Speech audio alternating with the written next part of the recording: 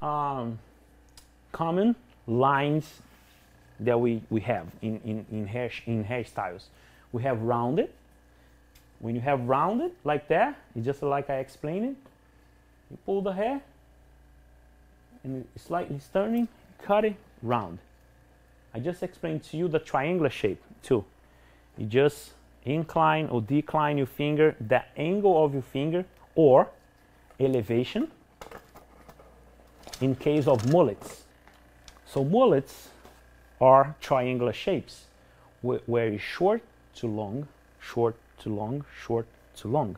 Mullets are most likely shorter here and longer here, right? That's our mullets. So if we, you guys can see here, everybody? If we take our section, so one straight, and then from the occipital down, we elevate. You guys will understand about elevation later on, okay? If you elevate the hair, you see the hair came from its natural direction. I elevate over 90 degrees, and if I cut, when I leave this hair, when I cut and I leave this hair drop, it's gonna drop longer. So that's it, a triangular shape. Here, this is really important right now. Pay attention. This hair grow right there, right? If I cut, round shape right there. If I wanted to create a square shape and I bring all those three together and cut here, the hair from here travel too much to the center. The center will be short, and when I cut it, let's say I cut,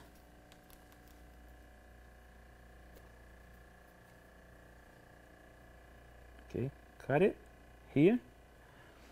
When I cut it, this length will be much longer because it has a long way traveled to the center.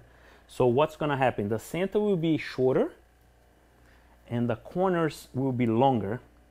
That's not a square shape because you brought the hair to the center. And the center will be shorter, he will be longer. This is a triangular shape here. Triangle is not a pompadour, not just like this. You can do like a concave layers that it becomes a triangular shape. Shorter in the center and longer on the corners here. So if I cut this first, this hair is coming straight from its natural direction. Okay, if I cut this first, good. And then I grab a little tiny bit of this guide and I bring it.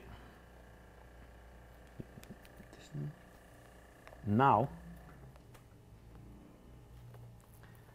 this is my guide already. I cut it already. And then I bring all of them together and I cut it. This is a square shape because this hair didn't travel all the way from the corner to here. It came straight from its natural direction, but my finger, my angle is very square.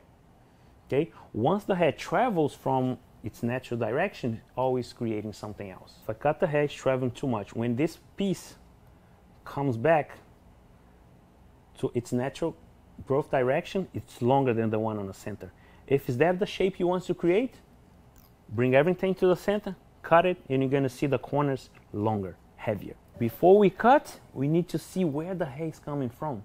Because once you cut and leave and let it go, oh, I create something else. I didn't want that. I didn't want too much hair here on the corners. So even minor consistent air-ups and minor inconsistent consistencies all over the head will create a inconsistent haircut.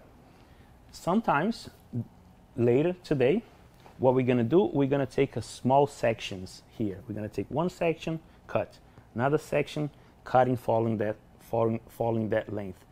If you pull the hair, even if a small difference, and I bring this over to the center, I over direct this hair.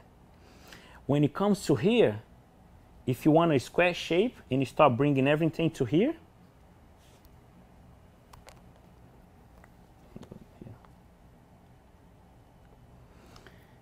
it's a small difference, but at the end, it makes a huge difference. And then you start bringing everything to here. At the end, you end up with something that you didn't want. Okay? Smaller sections, not following the consistent, is not going to help with the following consistent length.